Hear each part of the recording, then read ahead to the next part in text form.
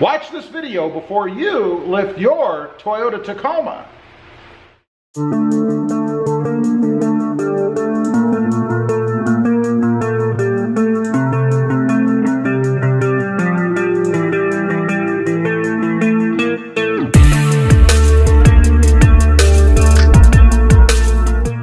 Well, good evening everybody, and welcome back to Robmotive. And that's right, make sure you watch this video before you lift your Toyota Tacoma. I'm going to talk about reasons why you really shouldn't, and an alternative that'll give you something that I think is just as pleasing, just as satisfying. Now, first of all, we do have to take care of a quick little mod, something I've been meaning to do. Let me show you, and no, it's not this one. We're working on something there, that's for later. It's this one.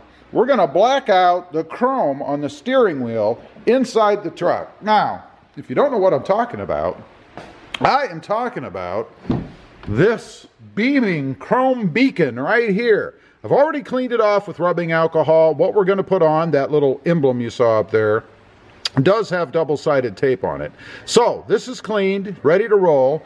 Now I just have to take the double-sided tape off of the emblem itself, and then we're going to go ahead and stick this thing on. Okay, here we go. I've got the emblem inside. Again, this is just a little thing to black out the chrome on the steering wheel. Just fits over. I replaced the double-sided tape on the back. This was actually in my Voodoo Blue Toyota Tacoma. I decided to go black. I'm not going to go with any crazy colors in here like my Tundra, so no worries there.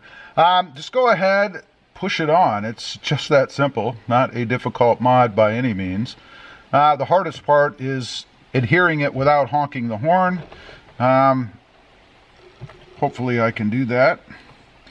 It is just held on by double-sided tape. Pretty simple. Or cinchy, as we used to say back when I was, little. It was cinchy. This is cinchy. So I'm just going to hold it down, push it on a little bit. That's it. This is what it looks like. Again, not rocket science, pretty easy.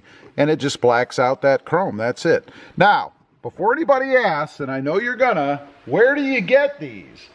Well, you can't anymore. They used to be sold by AJT Design, but there was a little copyright issue, I guess, with Toyota, and they had to stop selling them. You do find them occasionally on Etsy. You may be able to find them other places.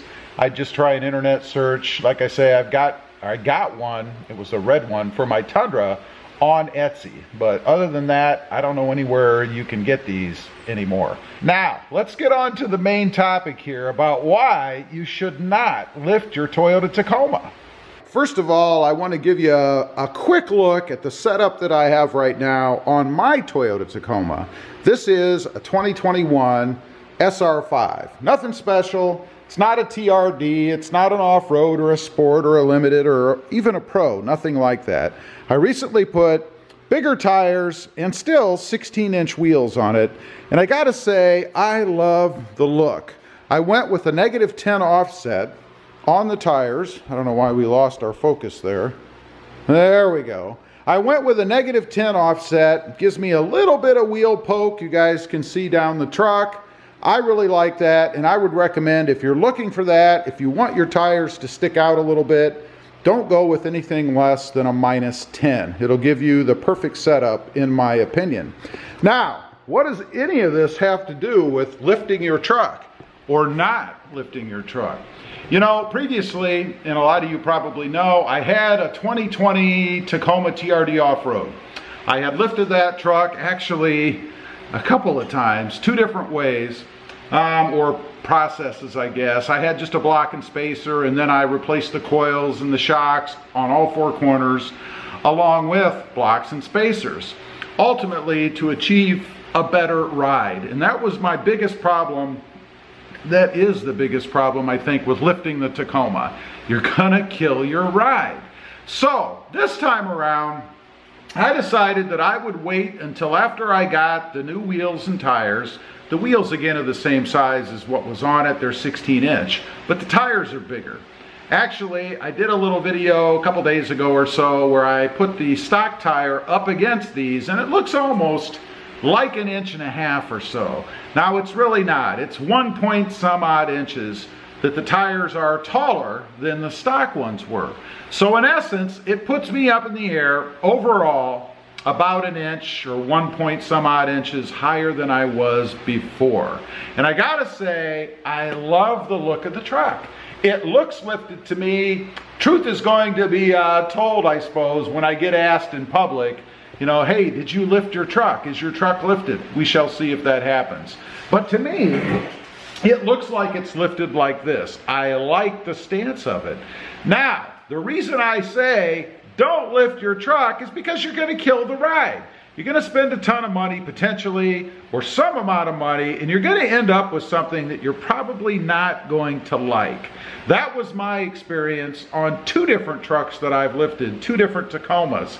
My Sport was lifted. It was very rough and very firm. And so was my off-road that I recently traded. This, I think, is a good middle ground. By putting the bigger tires on, and these are a 265/75 R16, the biggest that you can go on the Toyota Tacoma without rubbing. And again, that's with a -10 offset on the wheels, so it pushes them out a little bit.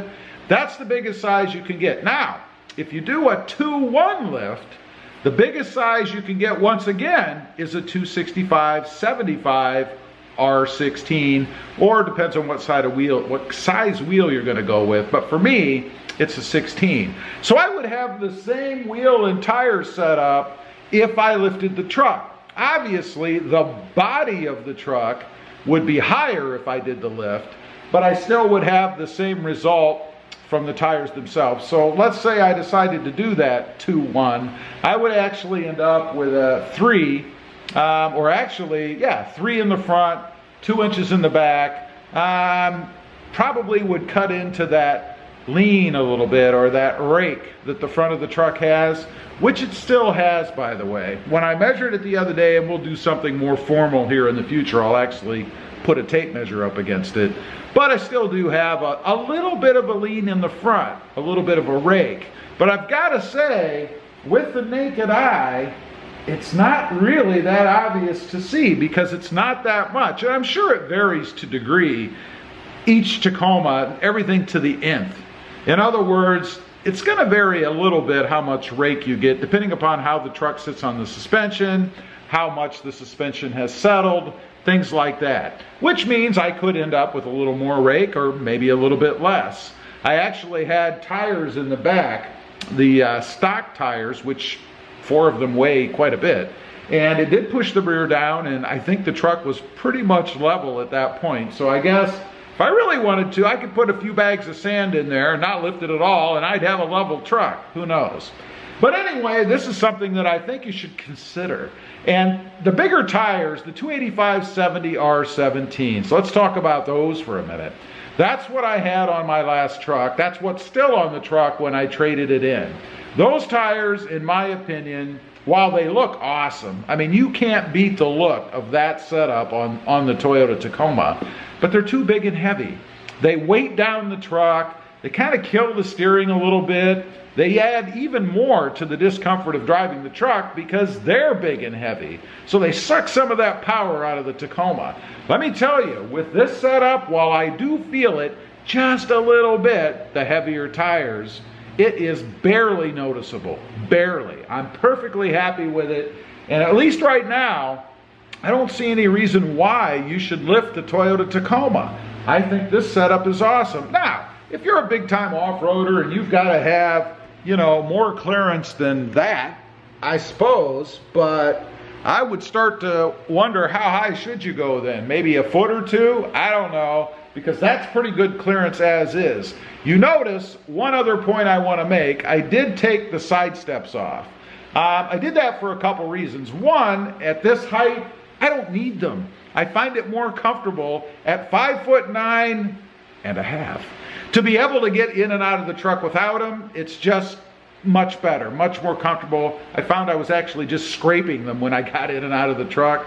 So they're gone, and that gives the illusion that the truck is higher as well, because now you don't have those hanging down, so to the naked eye, you've actually raised up the truck, if you will.